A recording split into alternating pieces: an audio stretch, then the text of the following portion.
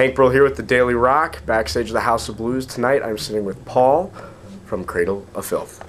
How's it going, man? Good. Doing alright, how are you doing? Yeah, good. Good. Like I said before, everybody's starting to come around and get better. How's the tour been so far? It's been good, it's just like, there's been some like hefty drives. Yeah. But no, crowds have been amazing though. Gigs have been great.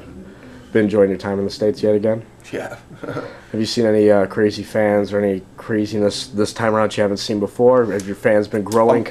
Yeah, I must admit, the pits this time around have been a lot more intense than last time we came. Yeah. Yeah, that's one thing I have noticed. Cool. It's like, holy shit, it was really good though, really good. And there's been a lot of girls getting involved as well this time as well. No problem with that. So I was like, wow. This time around, you guys have an album that's about to drop pretty soon here. With the tracks from your first 4 albums, can you explain what was going into this new album? Well, it's an orchestral album, basically, if that's the one you mean. Yeah, that's what I'm talking about. It's like, we decided we wanted to do, so like from Darkly to the next album that we'll start writing at the end of the year, we decided we wanted to do something just a little bit different for us, So we decided to take like tracks off the first 4 albums and just make them orchestral pieces, basically. Like no vocals, guitars, drums or nothing, just pure like, film score, soundtrack music. And yeah, it's so far there's still got to be choirs, got to be recorded.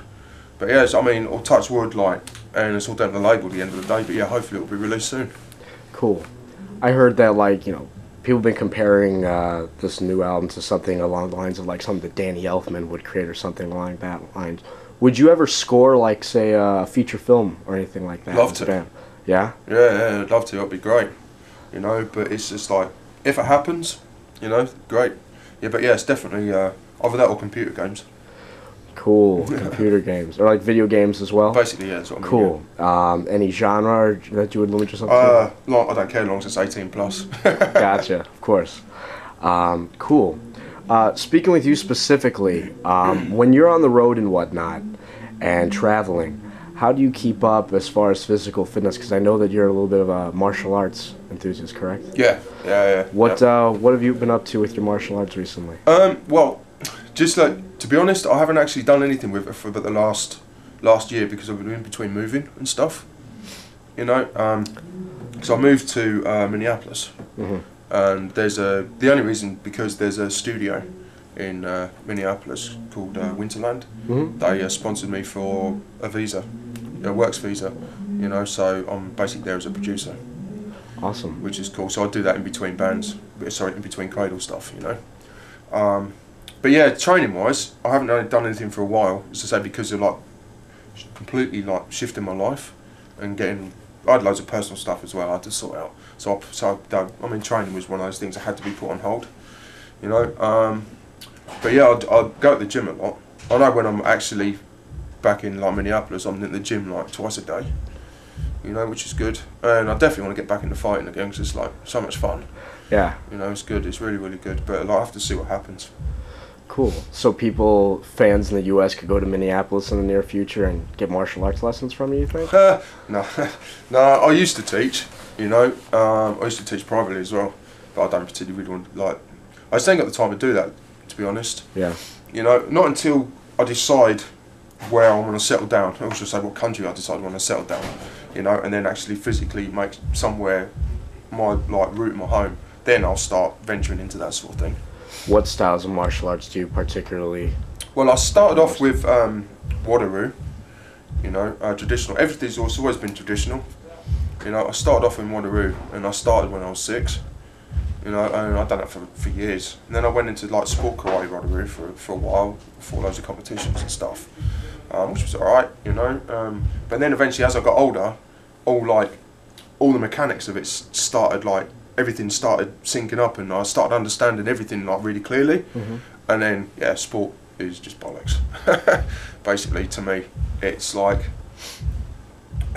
once I understood all the mechanics of traditional karate, then I was doing another style called Yossikan as well, and then I went and dabbled in Wing Chun and 7-star praying mantis as well.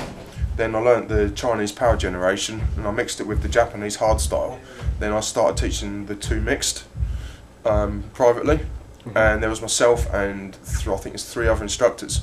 And before I moved, we used to teach like the local police in England.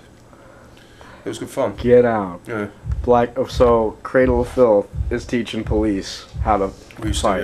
Yeah, used to, myself and 3 other instructors. That's incredible. That's very ironic as well. You ever sparred up against any other musicians who are also martial arts? No, not really. Well, actually, we used to try when before I moved. I was Mikey from Moonspell, drummer from Moonspell. Yeah. He's a taekwondo guy, and we used to slap each other around senseless when we used to tour together. That was good fun. Cool. That was really good fun. But no one else really, no one really. I don't know. Mikey was the only one I really got on with properly, Okay. as in like on a training side of things. But yeah, we used to we had plenty of sparring sessions. Cool. Lastly, on the martial arts bit, what's the worst injury you ever succumbed to? Luckily, touch wood, I've never actually broken anything. All those years. All those years, I've never broken anything. Really? Yeah, I've cracked and sprained loads of stuff, but I've never physically broken anything. Noses, cheeks, jaw, nothing. Cool. Has your martial arts philosophy ever intercepted or influenced any of the Cradle of Filth or any of your other side projects? Oh, totally. Actually, because of training from such a young age, and it was like when I started off, like I said, I was 6, and I remember down the dojo, the instructor then, he hated kids. Oh, that's great. And yeah, we used to get there was 0 tolerance, and because it was pure traditional as well and really hard, there was 0 tolerance for if you're adult kids, everybody got treated exactly the same, and so yeah, from a young age, I've basically had discipline and respect literally physically beaten into me, and I'm glad I went through that, because that way it's turned me into the man I am now, and everything I do, I look at it all exactly the same, and I make sure everything, whatever I start, it gets finished as well. It's the same respect for people as well. It's training which has actually given me everything what I live now for. And I would assume that would influence maybe your discipline when it comes to practicing. Yeah, practicing, artwork, just talking to people in general. I mean, I've also got when it comes to work as a work ethic, I've got 0 tolerance as well. Might be because of what I was beaten into when I was a kid. Makes sense.